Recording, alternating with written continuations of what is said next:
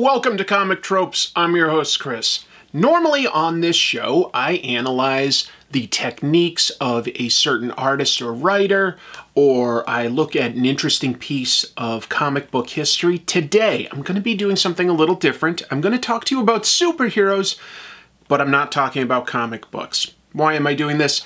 Real quick, my supporters on Patreon voted for me to cover a certain creator, and that episode is going to take more than 1 week to put together. It's just a little more complex, intricate, and longer than a typical episode. It's going to take me 2 weeks. I should have it ready next week, but I wanted to have some content for you. So there's something I've always sort of had in my back pocket that I've intended to talk about on this channel, and that is the fact that for about a year, maybe a little longer, I was a superhero, usually called a real-life superhero. It's a very weird time in my life, and I'm going to talk to you about it, because this is definitely not something everybody out there does. Why did I do it? Well, let me get into it. And just so you know, this is designed to be an easy episode for me to make, so there's not going to be a lot of edits here. I'm talking without a script. I've just got some notes about what I want to address. So it's going to be a little more casual than a lot of episodes. I'm going to mix in a little bit of footage, but not a ton. It's mostly just going to be me talking to you. But this is a weird topic, so I think that people will be interested. I hope you will be interested. There have been real-life superheroes for a long time, people that dress up in costume and try to patrol their city, or maybe at least do some sort of outreach. And there are documentaries out there that can talk to you about the history. That's not what I'm here to do. I'm here to tell my specific story. I'm also not here to give any real gossip on other real-life superheroes, because I partnered with, I would argue, the most famous one, Phoenix Jones. How did I meet him? Well, before I lived in the same city as him, I used to write for a website. It's now defunct, but it was called The Robot's Pajamas, and I would write all sorts of articles there, sometimes about comic books, like stuff that I do these days, but also about anything nerd culture. And I was fascinated with the fact that there was this guy dressing up in a costume out there fighting crime. He had been in the news. He had a super suit. He seems to have a martial arts background. I was fascinated by that. And my fiance's family lives out in Seattle, where Phoenix Jones operates. So one time when I was visiting, I was able to connect with him. I went out on a patrol with him and another of his superheroes at the time, a guy named El Caballero. He basically wore a big Mexican sombrero. And I interviewed him along with going out with them on an actual patrol. And it was pretty exciting because, you know, I saw him confront, you know, drunk people that were looking to start fights. Saw him, you know, administer some basic first aid, confront some apparent drug dealers that were, you know, that was a little scary. I was out there in a bulletproof vest that he provided me, but it was interesting. It was very interesting. I wrote like an article, and that was that. And then life happened. I ended up getting a great job opportunity in Seattle. At the time, I was living in DC. So it was a good opportunity. As I said, I've got family out here basically through my fiance, and we moved across the country. And I didn't know anybody out here socially, except for Phoenix. And I'd stayed in touch. He knew that I was an artist. He was talking to me about, like, you know, making a comic book. He was doing a speaking engagement at, like, Nike, and he had me design a shoe that they were going to produce for him at one time. At least these were things that I was told. None of them really came to fruition, but at the time I didn't know. And I was enamored. I was like, wow, a celebrity, blah, blah, blah. Because I didn't really know anybody out here, I was hanging out with him. And he was kind to me, and he's a big personality. No matter what you can say about him, big personality and very charming. And I decided, well, maybe I could do this with him. Maybe. maybe I can make a difference. That's a stretch, right? Well, let me tell you where I was at the time. I had been studying Krav Maga for a number of years. So I felt like I was pretty good in a fight if I needed to be. And for the 2 years before I moved out here, I had been working out a lot. I was in much different shape than you see me now. I used to do the insanity workout every day, Monday through Friday, at my company's gym for my hour lunch break. Every single day for two years. And every other night, I would go see a personal trainer at the gym for another hour or so. A lot of working out. So I was in good shape. I was studying a martial system of fighting. And I was like, well, maybe I could do this. You know, maybe. It seems bizarre and kind of ridiculous, right? But Phoenix had a plan, which I had seen in person when I interviewed him. You know, you had to wear a bulletproof vest. Okay, that makes sense. You had to either be military, police, or have a bunch of martial arts training. Those are the only people he would take out with him. At least that's what he told me. Okay. And, you know, he would go out with a small team and everybody would have a task. One person was responsible for calling 911 when necessary. One person was the team medic and had supplies for that. There was the sort of point man and then like a second person to back him up so that like he didn't get hit behind the head or something like that. Okay. It seemed to make sense.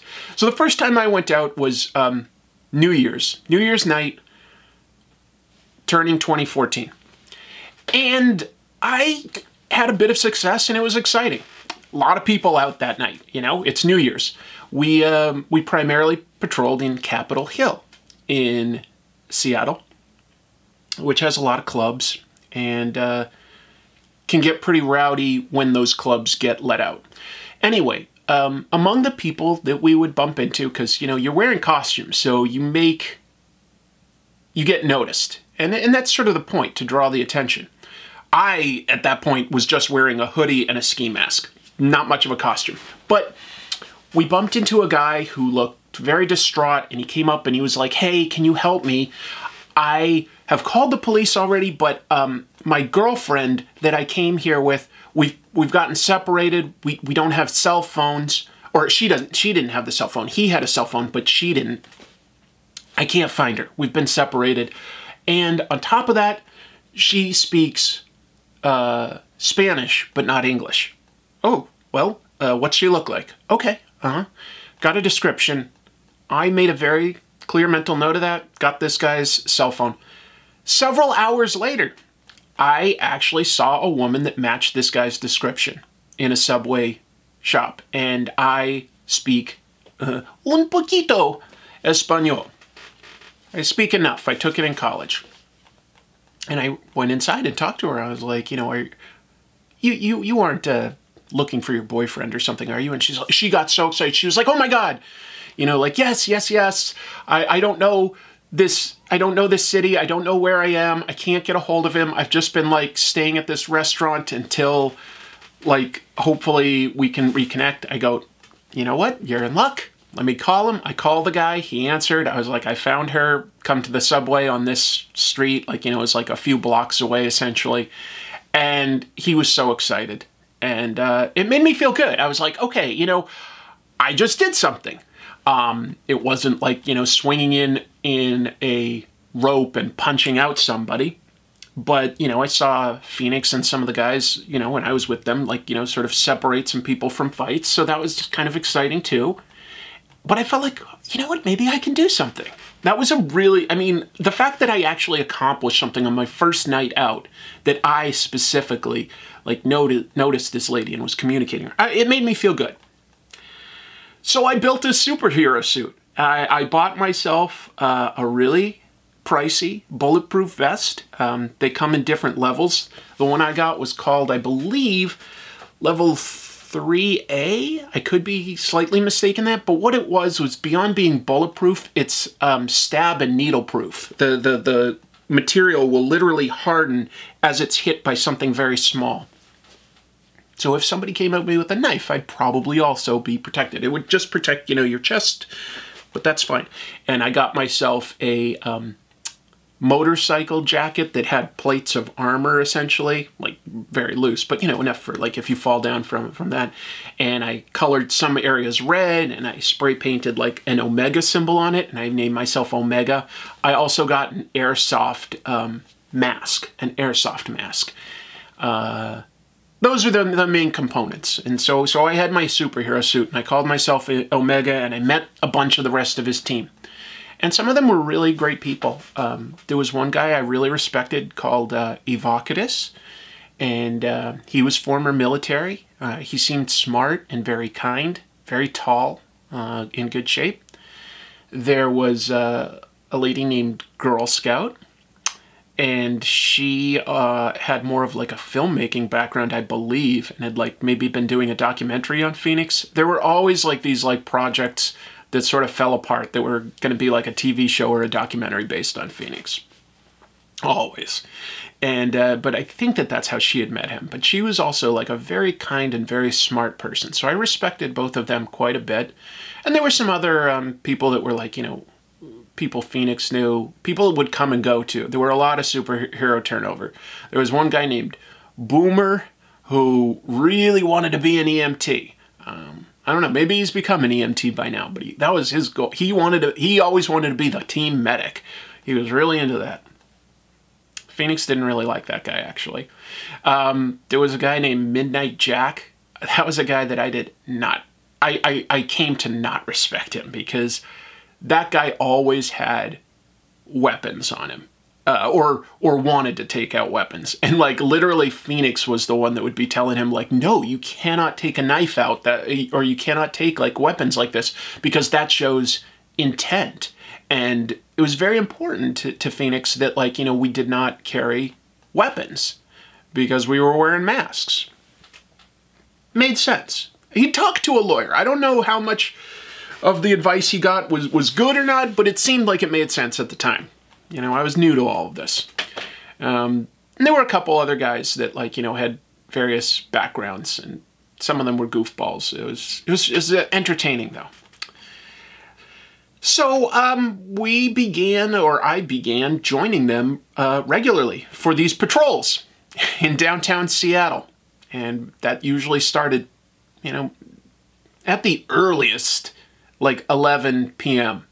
But we'd be out to like 3 or 4 sometimes a.m. In Capitol Hill, there was an area that we called Glass Alley because cars were just constantly broken into. And every once in a while, we'd be lucky enough to catch a guy that was about to break into a car and either chase him off or sort of like, you know, just follow him and have the police show up and arrest him. We're heading to an area that we call Glass Alley. We call it that because cars are constantly getting broken into, so there's always fresh glass on the ground. I'm sure we'll see some, and it doesn't get a lot of foot traffic. People park here because it's still convenient to the clubs.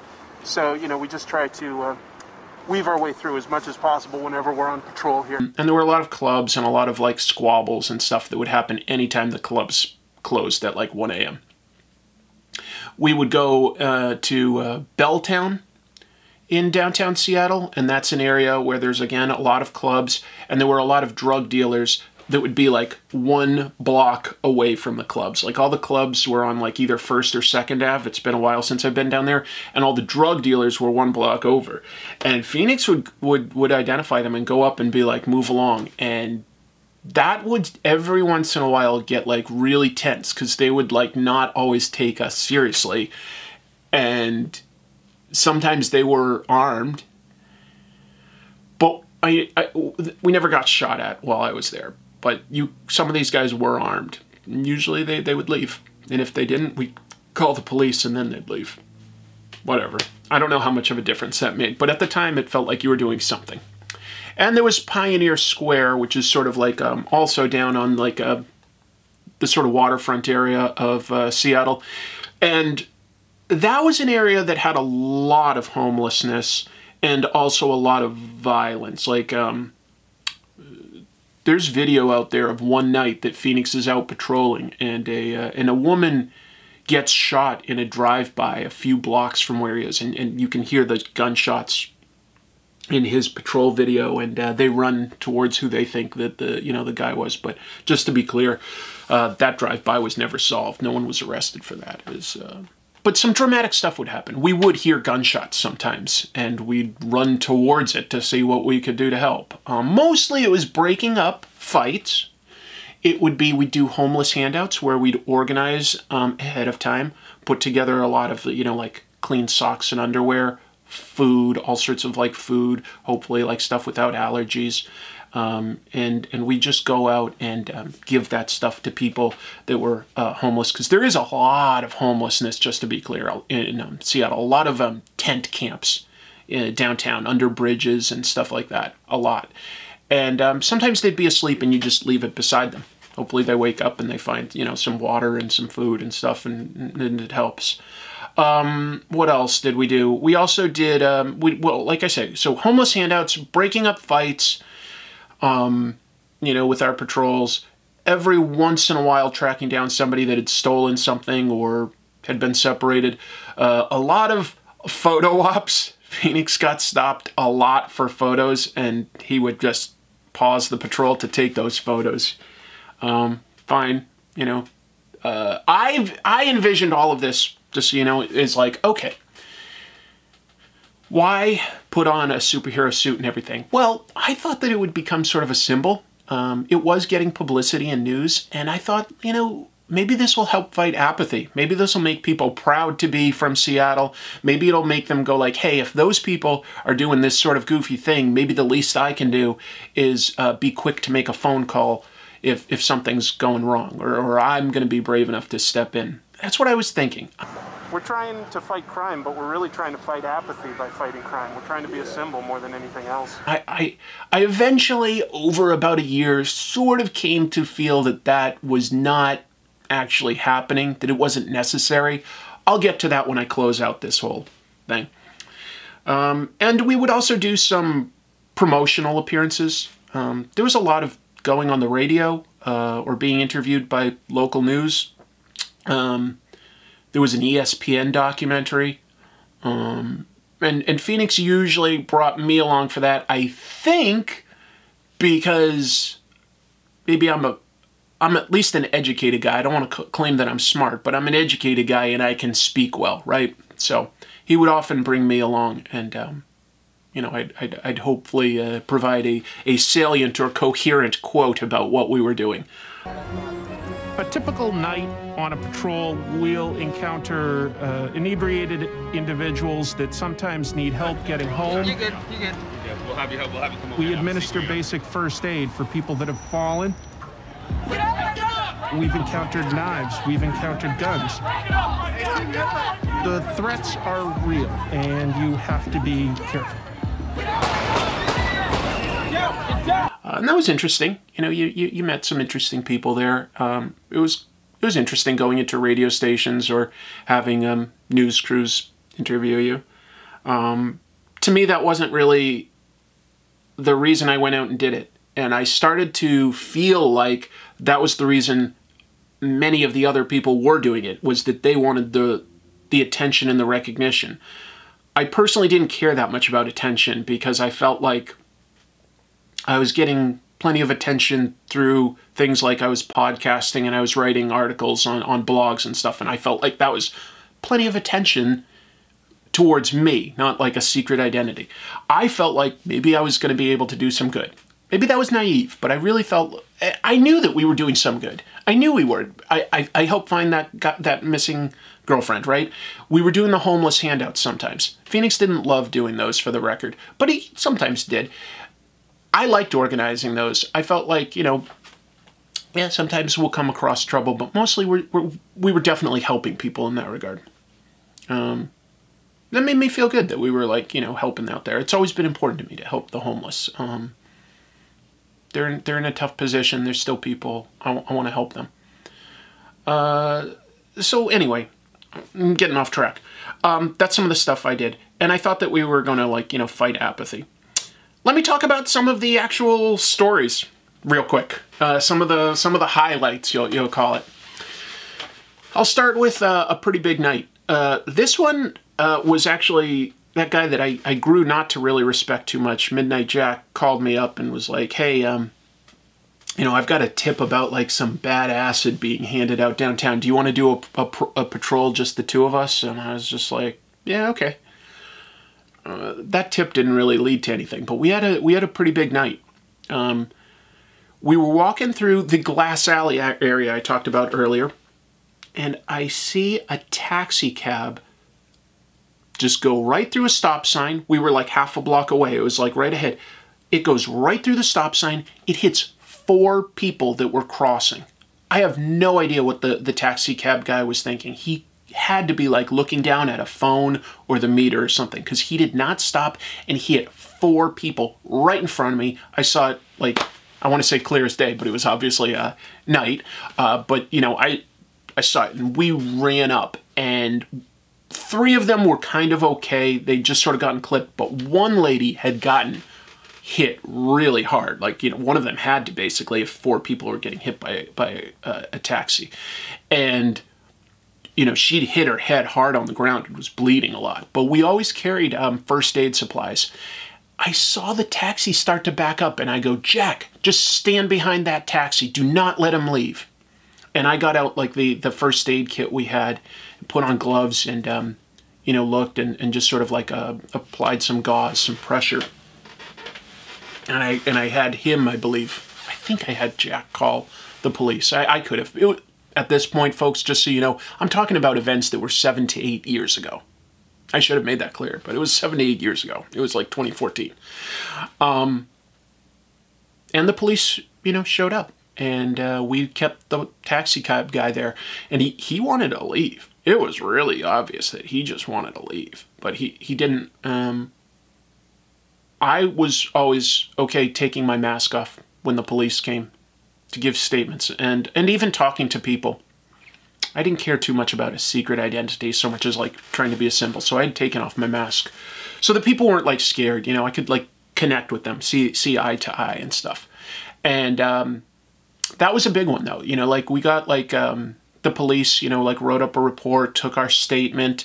I later had to testify in a court case against that guy. But it was all like, I shouldn't say testify in court. It was some sort of a deposition that I could do over the phone. So it may have been like the evidentiary gathering phase. I'm not 100% clear, but that was, you know, pretty important that I was giving a statement about this, because that taxi driver was, man, he was in the wrong. And that wasn't all that happened that night. Then we met up with this guy named Ghost, and he was just sort of driving around patrolling on his own, but he usually patrolled with us. And we're going around, and we see a car just hit a parked car hard, like real hard, ripped off the back bumper of the other car, backed up and drove off like a hit and run, and drove off like recklessly. Well, Ghost's car happened to be parked on that block, so we all jumped in, and like risky in retrospect, but we chased them. We chased them, and they knew they were being chased, but like we chased them like through the city a little bit until like they got to their apartments. It was a pair of ladies, and one of them, the driver, was clearly intoxicated and maybe a little freaked out that some guys in costumes just jumped out of the car and were just like, you know, like, you better wait right there. I know they were freaked out because she pulled a knife on me. And I'll make it clear. We had very specific rules. We would not touch or hold restrained people like that. So I'm standing in front of her, like trying to de-escalate, going like, you need to like wait, just wait. The police have been called. You need to just wait here. But I was also like walking backwards as she walked forwards. I was not going to touch her. I was really careful about something like that. Like if somebody threw a punch or was threatening, that's one thing. She did pull out a knife, so maybe I would have been justified, to be honest. But that's like hindsight. You know, I was just like, okay, you know, if she takes a swing at me with the knife, that's one thing. But she hadn't yet. And the police got there, and you know, I did not stop her from going into the apartment building, but we gave them a description. We pointed out the car, and you know, that was all in one night. But that was also something where I'm going like, well, look, we're always handing this off to the police. And I didn't love working with the police. They treated us fine, to be honest. But, like, I didn't love that. But at the same time, it was like, well, I can't resolve any of these issues on my own, really. All I'm doing is being here to call the police at the right time. Maybe to administer medical help or de-escalate a situation. Maybe. But it usually involved calling the police at a certain point. And I'm like, well, I don't have to be a guy in a costume to do that. I can just be out on the street and be sensible. I can de-escalate fights without a costume on. I can call the police without a costume on. So I started sort of losing a little bit of faith in it. One of the goofiest days I remember having was during one of those homeless handouts. I reached out to some other people. Just to be clear, at one point there were like 3 superhero teams in Seattle that I was aware of. There was Phoenix's team. There was another one that I'm not remembering what their name was. And there was more of an outreach, like sort of homeless handout type thing, like exclusively, but they did wear costumes. So there were like 3 teams. It's ridiculous. But we tried sometimes to be friendly. Phoenix generally did not respect them. He did not like doing homeless handouts. He insisted on having people that could handle themselves in a fight. He was most interested in breaking up fights. But in retrospect, it's not hard to find a fight if you hang outside of a club at 1 a.m. when it's being let out. These were like drunk people. You generally could de-escalate things anyway. I got into some hairy situations, but in those de-escalating things of drunk people coming out of clubs, I never had to throw a punch, actually. It seemed like you would sometimes, but it never quite came there. Anyway, so one of these homeless handouts, I reach out to a guy from one of the other teams because he's well known for, I think, giving out socks or something. So I'm like, fine, I'll call this guy and invite him. It was like a show of goodwill. And the guy, I think, was called Skyman. Definitely not the kind of guy that could fight, just because he was a large gentleman. And as I don't know if he was mentally all there or maybe just not the smartest guy. He wasn't a bad person. I'm not saying anything bad about him, but he was sort of childish as we went out that night because while we're walking down the streets and handing out the food and stuff, and that's all good, there was like a street vendor selling these toy lightsaber type swords. And the guy bought one. It was like a $3 light up sword, and he was just playing with it and waving it around all night. And I found that so embarrassing. I really did. I was like, wow, you know, we're already sort of a bunch of weirdos walking around in our masks and armor and stuff, but to wave around a toy sword, that's a bridge too far for me. Nothing against the guy. I just did not want to invite him out again because I just found that embarrassing. That's all. But that's fine. You know, no one was hurt. This all built up over several months until we were approaching something called May Day.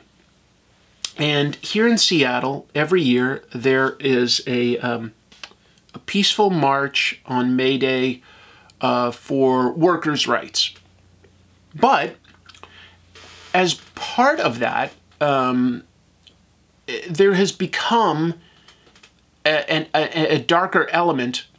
There's sort of a block of anarchists and racists, too, in the area that will sort of try to ruin the march by sort of inserting themselves into it. And this isn't speculation. Literally, some of the guys on the team had found Facebook groups where, and gotten into it, which in retrospect makes me question how they knew about that, honestly. Like, because I do think some of the guys on the team were a little bit racist, so I think that's how they found out about these groups. But these groups would talk about, like, hey, these are our plans, we're going to meet here, and then we're going to, like, infiltrate ourselves into the march, and then we're going to, like, start, like, destroying property or something. We're going to try to, like, ruin it. It's like, wow, really? But I literally saw some of those Facebook groups and discussions and stuff, so I was like, okay, this is a real thing. And the previous year, Phoenix had had a lot of success, basically, at May Day, because some of these violent protesters started throwing bricks and rocks at a federal building, and Phoenix and his team stood in front of it and defended it with, like, pepper spray and stuff like that. And that made the news, and they felt, you know, and that is good, but I also sort of would come to feel like protecting property, I don't really feel like that's my responsibility as a citizen. Like, I'd call if I saw something like that happening. But to insert myself between, like, a building and violence, I don't know if it's worth it. I definitely would for any person, any human being, or any animal. Property, it's insured. It's a shame if people do that. But I personally just didn't care that much. I'm like, whatever. It's, you know, some broken windows. I just don't. I don't know if I'm. I don't think I'm willing to punch a guy in the face to stop him from breaking a window. I just don't see. That was me. That's just my take. But anyway, they'd had a lot of success, like, you know, getting on the news doing that last year. So we did a lot of planning for May Day. And ultimately, those plans all got ignored. Because I thought that our work on that day ended up being very wasteful. I'll put it that way. I you know, not like bad, but very wasteful, because we basically we got started way too late. A bunch of people were too late to show up at the time we all agreed to, so that we could be towards, like, the front and in the middle of the parade. And we were just chasing behind it. We were chasing behind it the whole way, just on foot, like walking. It's a long parade route, and we're all wearing, you know, body armor and stuff like that. And it's May. It was hot, and we're wearing a lot of armor, and we were all getting tired. Now, somebody like Phoenix is doing much better. Just to be clear, the guy's in really good shape. He's been a professional MMA fighter. And we all kept up, but we were just hiking for most of that day. There were a few, like, skirmishes we sort of broke up, but we didn't encounter anything big, in my opinion, that day, until, I will admit, the very end of my day. We had a rule where, when we were done for the night, we always tried to park next to each other, and if we didn't, like, we'd go in parties of 2 to, like, the cars and stuff. But in this particular case, I guess I was parked somewhere. Yeah, I was parked where we normally park, above this QFC grocery store in Capitol Hill. But nobody else was there. So at a certain point, I did have to walk a few blocks by myself. And I actually was walking through Glass Alley that I mentioned before. And this is, like, the one time I can think of where I did throw a punch. There were people in just, like, sort of ski cloth, not ski masks, bandanas. And I was like, and that tended to be the people that were the anarchists and stuff, because almost nobody else would cover their face. And they saw me, and they were like, you know, like, I can't remember the exact words because it's so many years ago, but they were like, you know, hey, what are you up to? Are you one of those guys with Phoenix Jones? They knew about him. And I was just like, yep, that's me. And I was trying to ignore it and just walk to my car, and they stood in front of me. And it was clear that they wanted to start a fight. And when it became clear that, like, we were about to fight, I punched him. I just, straight jab. Nothing fancy. Straight jab. Those are harder to see coming than, like, you know, throwing a big punch or something. Just straight at you. You can't always tell the timing. And the gloves I would wear had, like, lead-lined knuckles. I punched that guy in the throat, and he dropped like a sack of potatoes. It was... Punching someone in a vulnerable spot is an uncomfortable thing, in my opinion. You have to commit to it, but I find it very uncomfortable to hurt somebody in that way. But I did it because it was literally, I felt him or me. And I just punched one of the two guys, and the other guy, like, sort of went to help his friend.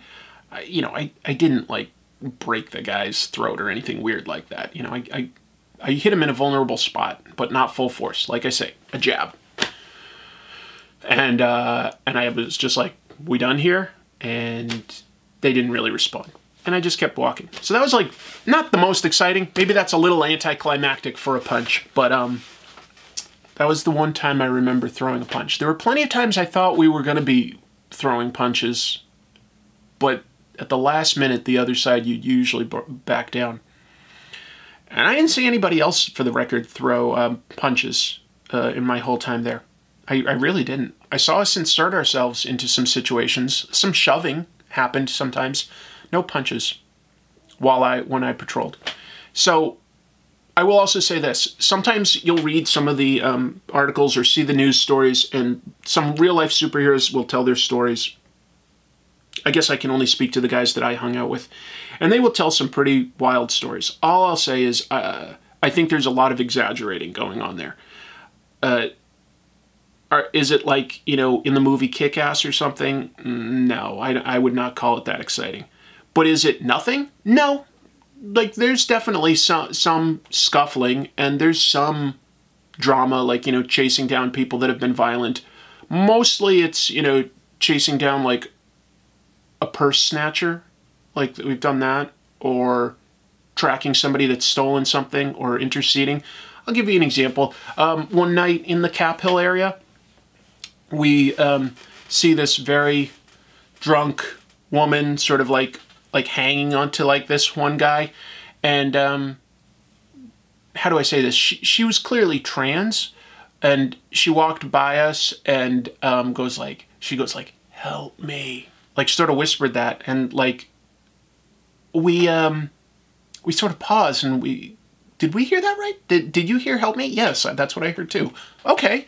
Turn around, go back, and we're like, "Hey, what's going on?" And I've got to get my purse. I'm sorry, I've got to get. You need help? Thank you. Where's Sure. Oh, you're having. And the guy's like, "You don't need to worry about this. We're together. We're together. Don't worry. Leave us alone." And she was like, "Oh, you know, like she just all of a sudden wanted to talk to us and stuff." And like he's like, "We're going back to my place." And she's like, "Well." It was clear she was just sort of so drunk. She was just sort of going along with whatever, but did not want to. And we just basically hung out and talked. We were sort of obnoxious by, like, you know, even though he clearly wanted us to leave. You know, we were cock-blocking superheroes. But she's like, "Thank you. I didn't really want to go home with that guy. I felt like, you know, he was kind of forcing me to." And we're like, okay, you know, if that's what was needed to help. But there would also be, like, calls where I didn't really agree with them. Like, for instance, another time, this guy was clearly being abusive towards a woman, like, you know, yelling at her, screaming, raising fists. We run down from, like, you know, where we were to, like, catch up. And when he saw us approaching, he ripped off her purse and ran for it, right? It was like a domestic squabble of some sort. We sort of chased him. We were fast enough, and we corner him. He'd like run into like a parking garage, but we like sort of corner him. But then, these dum-dums, a couple of them pulled out their stun guns and aimed them at him. And Phoenix was like, "No, put it down. We don't need to do that." And Phoenix was mad at them after that, because, like, you know, you drew a weapon on a guy that, like, really didn't need to, because he wasn't threatening us. We just got, like, but we talked to him, and he was, like, he agreed not to, like, you know, do anything else, but, like, in exchange for us leaving him alone, and he gave us, like, the purse, and the woman had caught up, and we gave the purse back to her, and she walked away, and we made sure that she could, you know, leave without being hassled. But I was like, oh, Jesus, I'm hanging out with guys that they're not pulling guns, but they're pulling tasers on people in a really unnecessary situation. Like, we were in no threat. Like, he was literally, when we confronted him, he literally got down on the ground and cowered. Like, he was on his butt with his knees clenched up, and he was like, don't hit me, don't hit me. And then they pulled the taser. I was like, oh my God, guys, please put that away. That is so unnecessary. We also saw some stuff that was ugly, that is hard to forget. There was one time doing a homeless handout, and we went down into, like, there are tunnels under Seattle. Seattle was literally at one point built one level up from an old town in a certain area, and there's a couple small areas there where it's just some minor tunnels that some homeless people can sometimes sleep in. And one time we went in, and the person didn't seem to be breathing, and you know, we wouldn't always try to wake them up or anything like that, but this guy just wasn't moving. It was really cold, and he was dead. He was dead, and we called the police, and they came and you know, thanked us and took him. But that was disturbing to see. You know, that stays with you. But you know, this was, I just would see more and more of stuff that I had trouble getting along with. Almost everybody on the team, almost, not everybody, but I shouldn't even say almost, maybe half the team actually, had very different politics than I did. And it was like, well, why am I hanging out with these people that, like, I wouldn't hang out with outside of the costume, you know? Like, I didn't like them. I felt like they'd have my back in a fight, but, and I don't want to throw the same people under the bus again and again, but, like, I would go to, like, this one guy's apartment to get ready, and he was always bragging about all these knives and guns that he had, and he always wanted to take them with us on patrol, and we'd all be like, no, you can't do that, no, no, no. And I'm like, this is a ticking bomb. You know, at some point this guy's gonna do something. And I got a little disillusioned with our leader. I'm not gonna talk all sorts of bad stuff about Phoenix, because a lot of that stuff is now out in the news. But he had asked me to manage his social media at one point and gave me the login information for his stuff. And he would, like, send me a video and be like, can you format this and post it, or something like that. But I'd go in there and I'd see the subject headers for all these things of, like, you know, he was, like, always trying to hook up with women on Craigslist, but he was supposedly married. And I was seeing all these things saying, like, do you want to do drugs tonight, while he was claiming to be straight edge. So when he got himself arrested, you know, last year, I think it was last year, maybe it was a little longer ago than that, for moving some drugs, I was kind of, like, disappointed but not surprised. I don't think he's a bad person. I just don't think he's a very organized person. But I don't think he means to hurt people. I just don't think he's always thinking ahead. And I was like, well, you know, I'm going out and trusting these people to sort of, like, you know, protect me as much as I'm protecting them. And I just lost faith in, slowly, over, like, you know, this being a good idea. Just seeing the people behind, like, oh, I don't want to go out with people that are bringing weapons.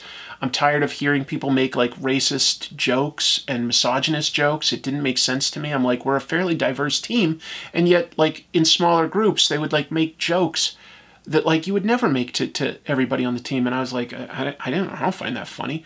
There was I'm not going to name names on this one, but, like, there was a person talking about how there was a female member on the team that was, like, bragging about how good she was at wrestling, like, that you can't pin me, you can't pin me.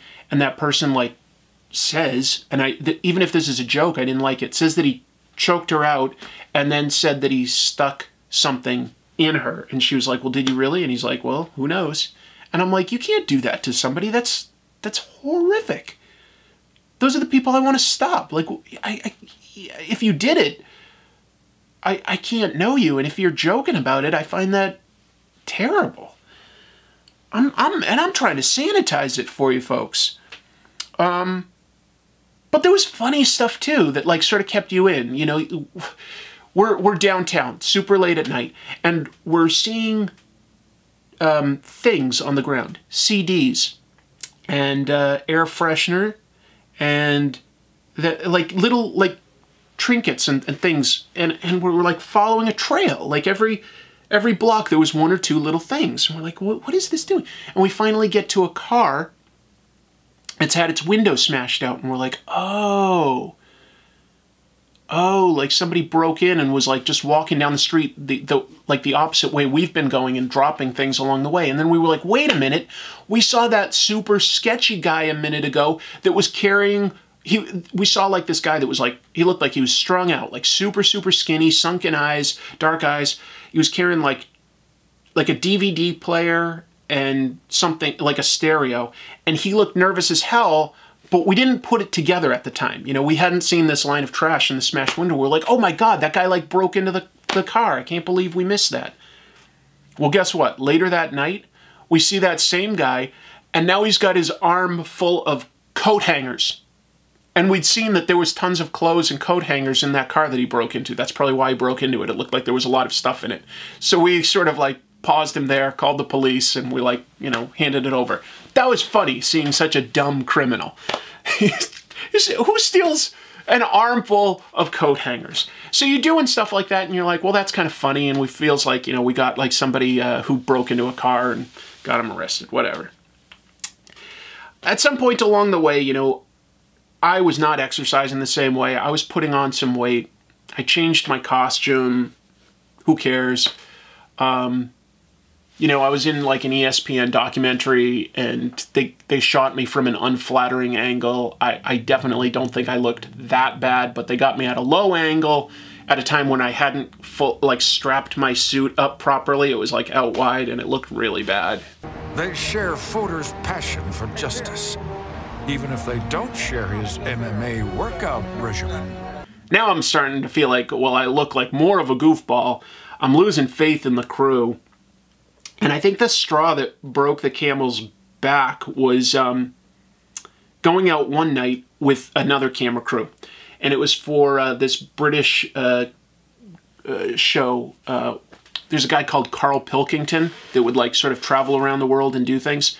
And so they sent a camera crew out to patrol with us to get a sense of what we did, to see if it was worth then flying Carl out to do an episode of him being a real-life superhero. And it became obvious that they thought that we were going to be goofballs. They wanted something kind of silly. And you can see that in an episode that Carl Pilkington eventually did, where he's just sort of like, you know, more of a goofy superhero. And instead, you know, we were inserting ourselves into brawls and stuff. Break it up!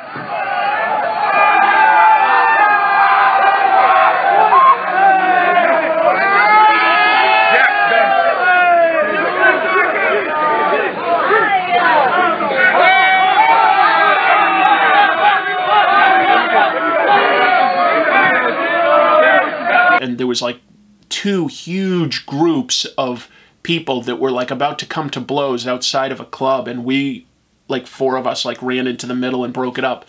But I was like, well, you know, the news is like viewing us as a goof. Like they clearly wanted it. They clearly thought that we did not do stuff like this. That wasn't what they were interested in, because that's how they viewed us. And I'm viewing some of my team members as like kind of dangerous, or at least reckless. Maybe some of them not the brightest. Some of them I did like, just to be clear. And I was like, you know what? I feel like I could start doing the same stuff that I'm doing without the costume. I don't need, you know, I can just, if I see somebody in trouble, I'm already going to insert myself. I can help the homeless with, you know, handouts all the time on my own, and I still do. And I can donate money to those causes. And I think that that makes a difference. So about a year in, I just sort of walked away from it all. And it didn't hurt that, honestly, at that point, the team leader, Phoenix, he was pretty disorganized at the time. He had supposedly, after May Day, he was really disappointed in the team's performance that day. I think mostly disappointed because we didn't really see any action that day. And he cut a bunch of members of the team. He said that it was disbanded, but we actually, like, some of us kept patrolling. It was really just an excuse, I think, for him to get rid of the people that he didn't like. And so ever since May, like, you know, like the next several months, he was just a little less invested. And he was the guy that, like, brought everyone together and got the publicity. I'm not the famous guy. Nobody knows who Omega is. You know now if you've watched this far, but nobody knew who I was, and that was okay. a lot of people know who Phoenix Jones is still. And I think he still goes out every once in a while. I'm not in touch with him as much anymore. I did have him on an early episode of Comic Tropes. That was really before he got himself in any trouble. Once he got in trouble, I didn't really have a whole lot of interest in reaching out. And all it meant was I was like, yeah, I think I made the right decision walking away. So maybe it was a bad idea. I do feel like I still did some good. I do. That first night, I helped a guy get reunited with his lost girlfriend. And there were so many people out that night. You know, I guess the police probably would have eventually found a way to reunite them, but not easily. What were they going to do? Like, she didn't speak English. They were going to just take her to a precinct and hope that, like, the boyfriend eventually checked there? I don't know. So anyway, I felt good about some of the stuff that we did, but ultimately, I walked away from it when I started to feel like I could just be a good person on my own. I didn't need a superhero suit for it. But hopefully some of this has been interesting to you. I haven't gone into full detail. If it's really interesting and this video gets a lot of traction, and I don't necessarily think it will, but if it does, that might be something I'd make like a single issue of at some point. My superhero year. You know, Harvey Pekar had my cancer year, or our cancer year, and he had, like, you know, our movie year. I would have like my superhero year, and I could go into like more detail about what I personally witnessed and went through. But I just wanted to share a unique story with you. Next week, we will be back with a new episode a formal episode of Comic Tropes that deep dives into a fantastic, super duper artist. I think everyone will be very excited about that. And just so you know, I do have my second channel, Pros and Cons, and I do a weekly live stream there where I review the comics that I've read that week, draw something, take questions from the audience, and talk about the comic book news of the week. So that's on Pros and Cons, Mondays, 5 p.m. Pacific. I always do a live show. That's been growing. It's really exciting. I also do things like travel vlogs and stuff on that channel. Not a lot, but some. So please check that out. Thank you so much for watching. I'll be back next week with an actual Comic Tropes episode. And until then, keep reading comics.